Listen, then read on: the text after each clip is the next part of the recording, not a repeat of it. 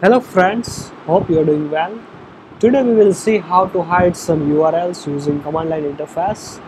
While using this ERP, in case you want to hide some administrator URLs from front-end side, and all user can access from browser, and due to some security concern, this command will help you.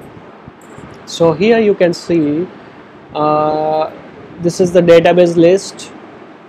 Once you will click here, it will give you a list of database, so all users can see without login. If I am going to manage databases, here there are a lot of options is here. Once I will click here test app, it will redirect to here.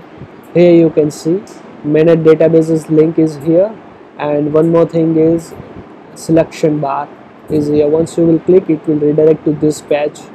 So as an administrator, you want to hide these two options, you can use one command, dash no dash database dash list. While using this command, once you refresh this page,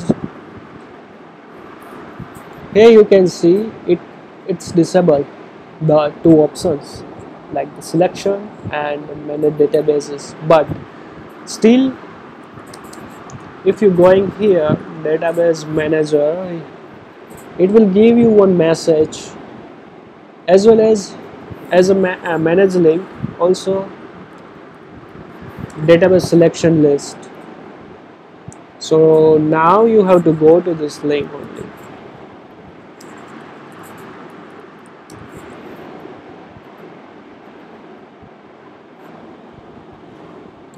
I hope you like this video.